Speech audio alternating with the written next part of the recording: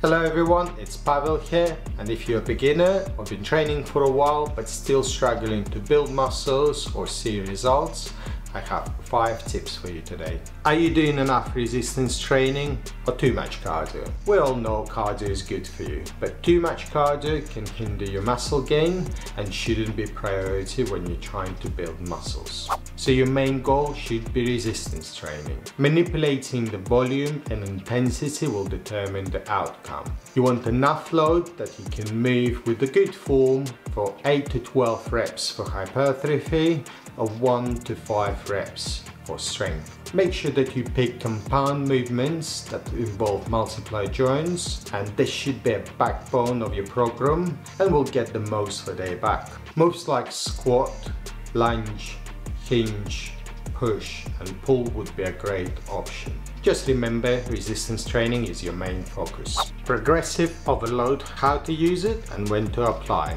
In order to get stronger and build muscles, you need to apply progressive overload over a period of time. There's few ways to do that. So first one is add more weight.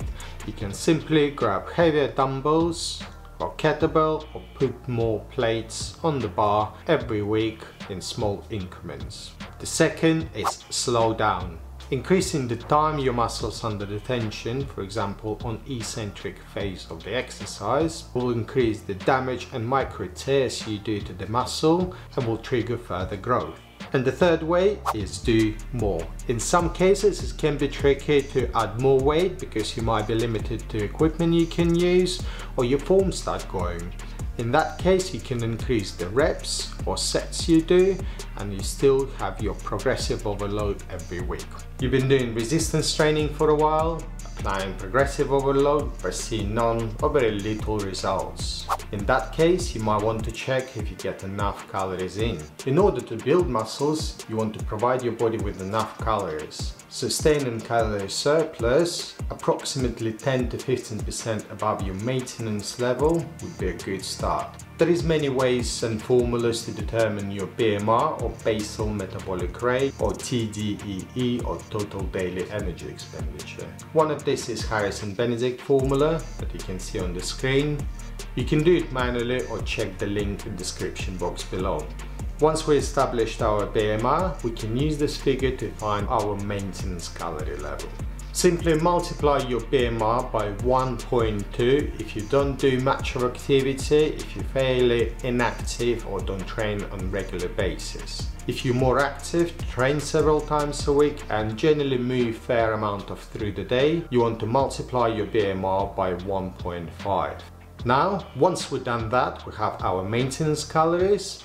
So if your goal is to build muscles, I would suggest adding extra 10 to 15% of calorie surplus to a figure, and that should be enough to help you to build muscles. For example, if your maintenance calories is 2,500, adding extra 250 calories a day should be sufficient enough to help you to build muscles. Are you following the program towards your goals? If your program is way too complicated and you need full lab of scientists to understand it, I would suggest you strip it down and follow KISS protocol. No, you don't have to chase anyone around the gym. KISS is keep it simple, stupid. So strip it down and keep it to the basic movements like squats, hinge, push, pull will give you much better results than something overly too complicated which is difficult to track. So sometimes less is more.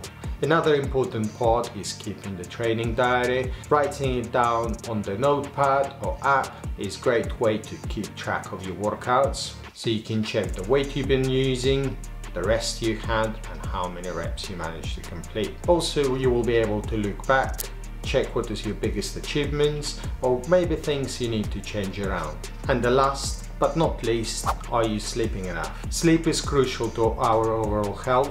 In terms of muscle growth, not getting enough sleep or recovery will mean lack of muscles. Sleep is associated with human growth hormone, which is at highest when we're asleep. So try to get 7 or 8 hours per night. Your body needs this to recover from your workouts, repair muscles and grow.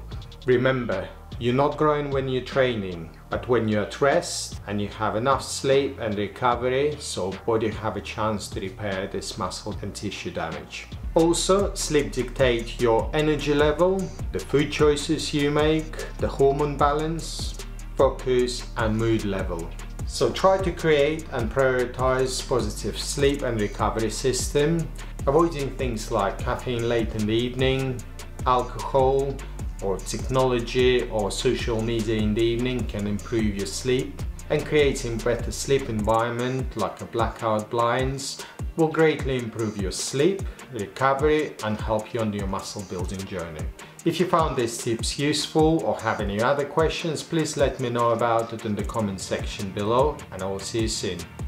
Bye for now.